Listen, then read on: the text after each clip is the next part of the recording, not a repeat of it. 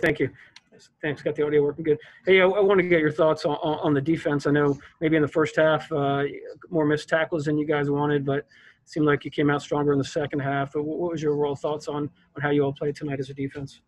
We knew what they were gonna do, from watching film on them, and they have a really good. What they do is run, and their running backs are really good. They got some really good backs, and the goal was to stop them and try to make them one dimension on what they're doing.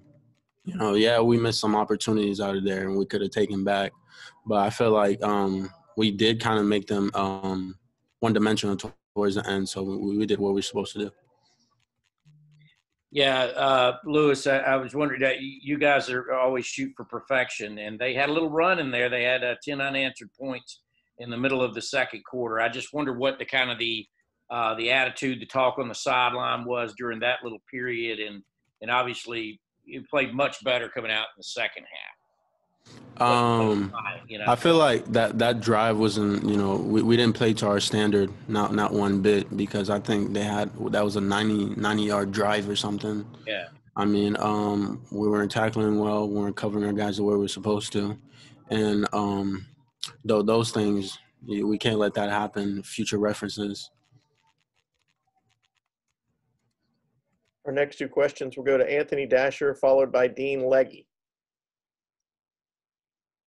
Hey, Lewis, just kind of give me your take on Doty, South Carolina's quarterback today, and just the job you guys did defending him. We knew what he brought for their offense. He's a fast guy. He can throw. Yeah, true, he's a freshman, but he can also play. And we watch a lot of film on him, and we find out ways we could disrupt his game, make him feel uncomfortable. But I feel like what is this? His second game? What was his second game? He did real good in trying to find guys open, running around. Thanks. Okay, Lewis, 12. If I'm reading this right, 12 solo tackles tonight. Why so many? I guess is the question. I mean, again, like I said, they run. That's what they do. And with me, I'm not gonna shy away from the run. I wanted to, make contact, show that I was here, my presence was felt. And it has nothing to do with, we weren't picking enough, we weren't, doing our assignments or anything. I know it's just that, the coaches put me in place where they knew they would trust me to be in the action. They knew I would come up big.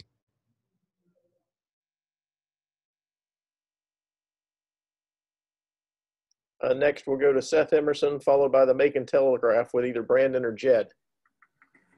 Lewis, I don't know if y'all look at it this way, but is it nice to have a game that I guess is, you're winning comfortably enough, and whereas the last four games you've had two losses, you've had two games that were kind of, closer than expected. Was this one kind of nice in that way? It felt great. It felt awesome. We got redemption. Lewis, I wanted to ask you about your teammates on the offensive side of the ball. With what they did last week, through the air, and this week on the ground, how much excitement does that give you guys as a team of, what they can do both the rest of this year and, going forward maybe into next year? I'm really excited for what the offense can do. For one, what some of the young guys bring to the table, what the quarterback brings to the table, what the receivers are doing. I felt like we've progressed and gotten so much better the more as the season goes. And you can see that through how we're playing, how they're, making things happen. And they play a very well balanced game for offense. They don't just run it. You can see they pass it too. And, that brings a lot of confidence to know, all right, guys, you got us. Probably have time for just one last question. We'll go to Jake Rowe. Lewis, I mean, is there any concern on your part or on the defense's part that smothering, kind of choking the team out like you guys have done over the past couple of years just hasn't been there the last few weeks? Is that concerning at all to you? And I'm not concerned by that. I mean, for one, you got to understand, the type of league we're in. This is the SEC. There's copycats. the other teams prepare very well. You know, they don't just throw in a couple of plays and say, all right, let's see if they work. They prepare very well. They watch film. They have guys who can play, and you're not going to expect a shutout every time, you know.